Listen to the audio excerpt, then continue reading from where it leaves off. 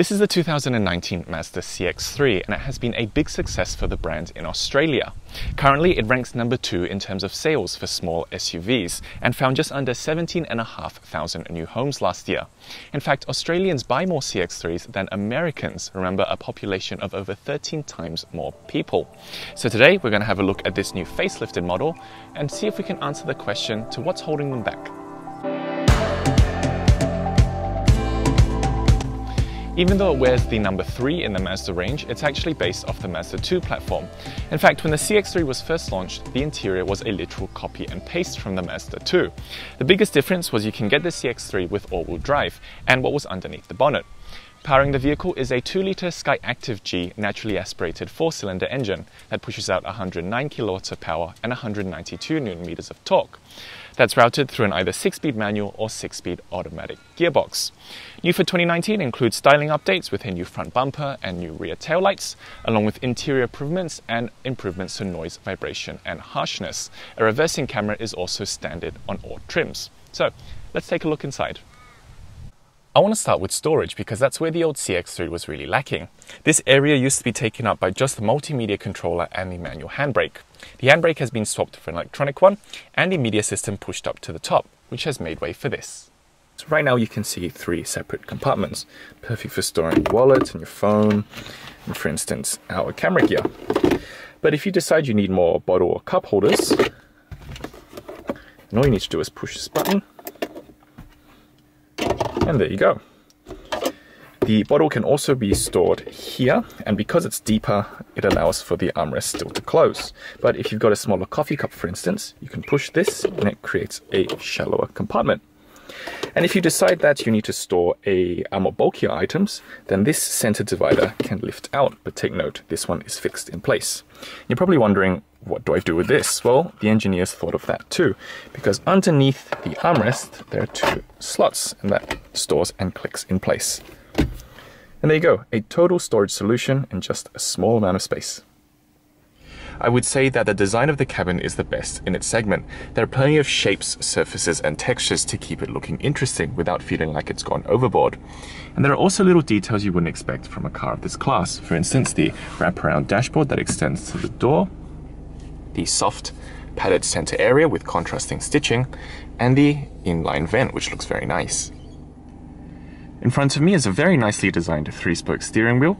It's leather wrapped on our trim and has controls for the media on the left and cruise control on the right. And the instrument cluster is fairly simple. On the left there's a digital tach, a large center speedo in the middle, and a small multi-information display that can display the average fuel economy, average speed, and range. In the center is the 7-inch Mazda infotainment system, and that's controlled with this rotary controller, which once again feels more expensive than you would expect. The controls are nice and tactile, and they're also knurled. You can also control it with the touchscreen, but keep in mind that when the car is moving, the touchscreen locks out, so you've only got this. And it is all the sources you would expect, from AM and FM, and DAB digital radio, along with AHA, Stitcher, and Bluetooth. Max Sport models and above get inbuilt satellite navigation, and all CX-3s that arrive in Australia now also come fitted with Apple CarPlay and Android Auto. So if you plan on grabbing one of these, just double check with the dealer that your car has it fitted. The graphics are nice and mature, and the response times are okay as well. But this system hasn't really been updated since its launch in 2014, and I find some basic functions take a few too many presses of the controller to operate. So I think an update is in order. And whilst digging through the menus, I found an interesting quirk hidden in the vehicle settings. And that's here in turn. It's the first car I've been in that allows you to set the loudness of the indicator volume. So just in case this sound annoys you to your wit's end, you can quieten it down. Mazda climate controls have always been very simple to use, and thankfully this is no different. It's a single zone system, so all the driver has to do is set the desired temperature and switch both auto, and the car will do the rest. If you want to control the fan speed manually, just rotate the middle dial along with the fan direction.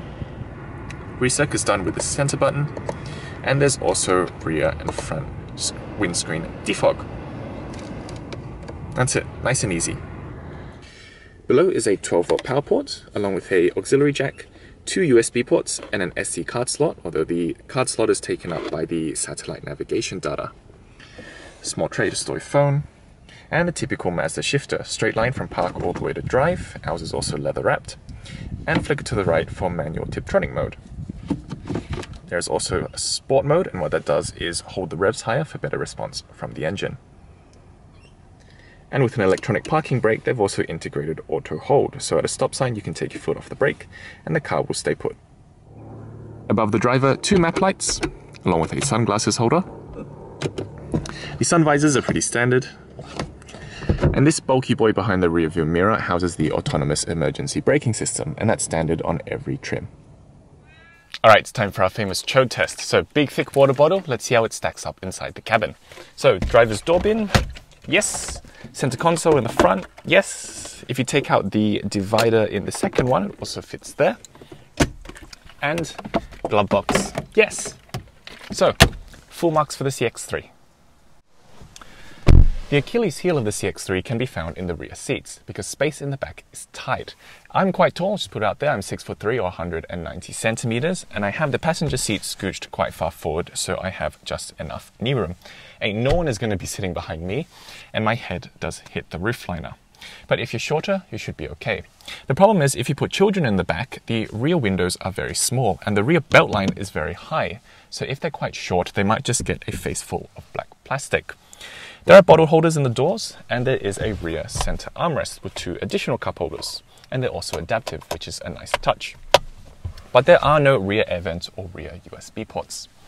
There are 2 ISOFIX mounting points, 2 on each side, and the belt for the middle seat comes out from the backrest, which is much better than the roof-mounted jobs that some other manufacturers use.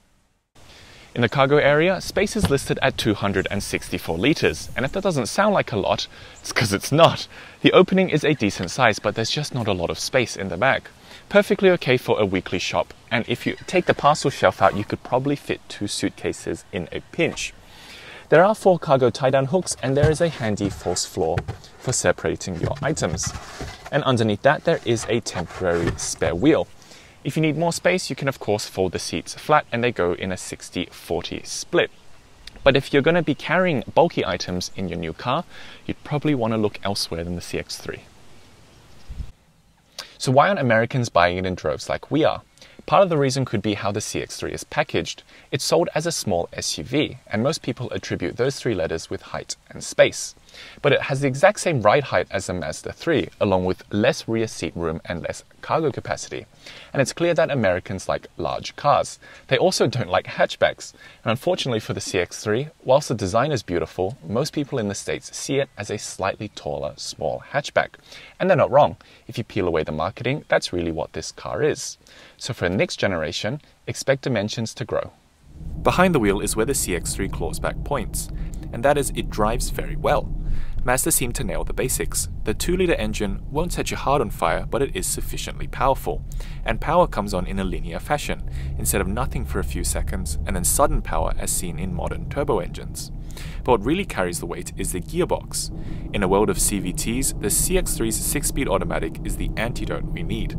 Shifts are done quickly and smoothly, and the accelerator is also hinged at the bottom, where it should be in my opinion. The benefit of the car not riding as high as a traditional SUV, along with its firmer suspension, really pays dividends in corners. It's properly fun to chuck around bends. Watch this. Body roll is controlled and limited, whilst the steering is weighted perfectly. The driving position is also spot on. The instruments, steering wheel, pedals and the seat are all lined up perfectly, so using them feels very natural. A big complaint of the previous model was road noise. Mazda added thicker door panels, glass and headliner material.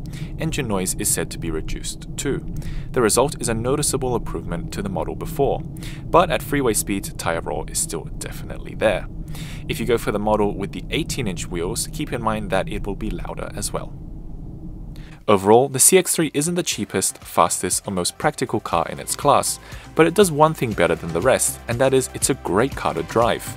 It just depends on what your priorities are. If you enjoy getting behind the wheel, then the CX-3 is definitely worth a look. If you've enjoyed the video, make sure to give us a thumbs up and ensure you're subscribed to keep up with the newest uploads. And I'll see you in the next one.